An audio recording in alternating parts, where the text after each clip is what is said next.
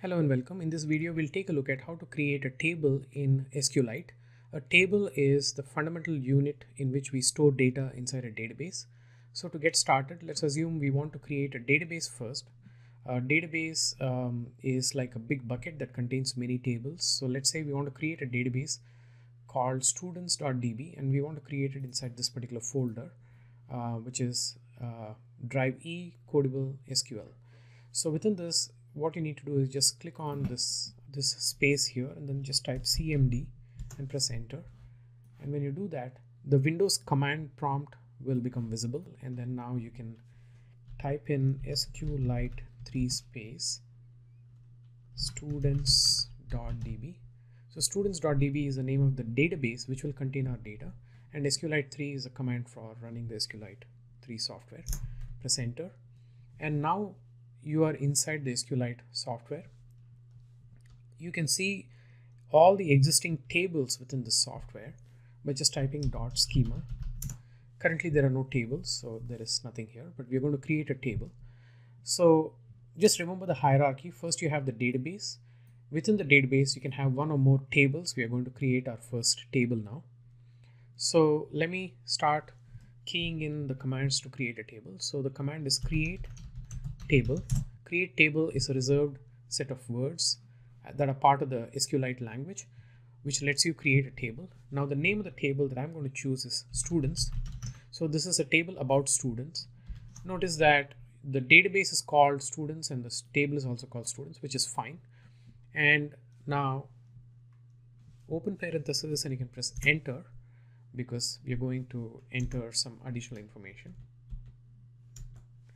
So when you do that, SQLite shows you the next line, which is a slightly different from the SQLite prompt here. It's a ... greater than prompt, and I can type in information about my table. My first field in my table is ID, which is the student ID, and it is of the type integer. And I'm also going to call it a primary key. A primary key is nothing but a field in a table that uniquely identifies individual records in the table, and we'll take a look at what this means in a little while in an example. The next field is first name, text, last name, text, and GPA, which is the grade point average for an individual student, of the type real. And then I can press close parenthesis and follow it by semicolon. So once I press the semicolon and press enter, then SQLite knows that I am at the end of my data entry and it will get me back to the original prompt, SQLite prompt. But until then, until I hit the semicolon, it will keep showing the greater than sign like this so that I can enter multiple lines. Again, to look at the hierarchy of how the data is stored, you have the database, which is a bucket that contains several tables. One of those tables that we have defined is students. In the students table, there are several fields. We have defined 4 fields: ID, first name, last name, and GPA. Each of these fields has a data type. ID is of the type integer, which means it's a number. First name is of the type text. Last name is text, and GPA is a real number. That means it can contain decimal values. And we have also specified that the ID is a primary key. That means if you have multiple students in this table, then each student has to have a unique ID. 2 students cannot share the same ID number. If you specify ID as a primary key, then SQLite will keep track of these IDs, and it will make sure that you are not accidentally entering 2 records, that is 2 separate students with the exact same ID. It will enforce that.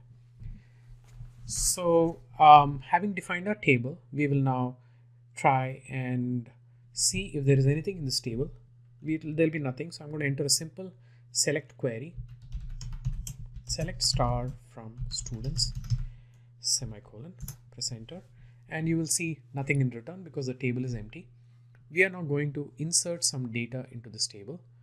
So I'm going to type in a new command, insert into students,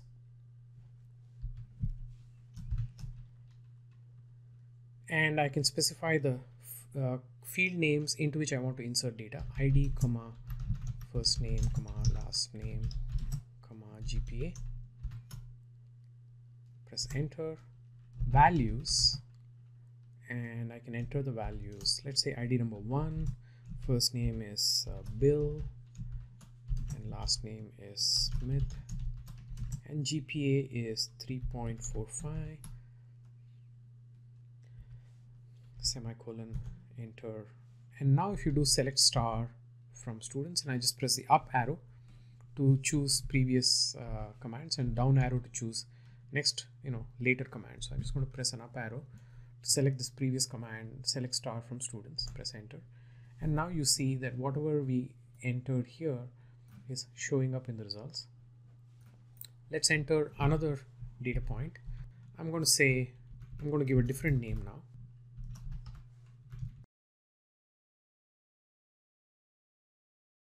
And when I try to do that, I deliberately gave the ID of 1 for the second student as well. And as expected, SQLite told me that the unique constraint has failed. That is, it is enforcing this particular rule that we specified, that ID should be a primary key. And I violated that rule by entering the same ID for both these students. So that's why this particular insert did not succeed. So I'm just going to make that change. And I'm going to say, instead of 1, I'm going to say 2, and this time it should work. So this time if I say select star from students, I should see 2 records here, both the records that I've entered. One last thing I want to do is I want to find the average GPA of these 2 students. So what I'm going to run is I'm going to run a different query. Please don't worry about these queries right now. We'll go over it in detail in subsequent videos. I'm going to find the average of the GPA field from students, and predictably I'm getting the average of 3.45 and 3.55, which is 3.5. So what we did, just to recap, we created a table. First we created a database called students.db. Then we created a table called students with 4 fields in them, and then we went over what the data types are: integer, text, and real. We went over what a primary key is, and then we inserted some data into this table.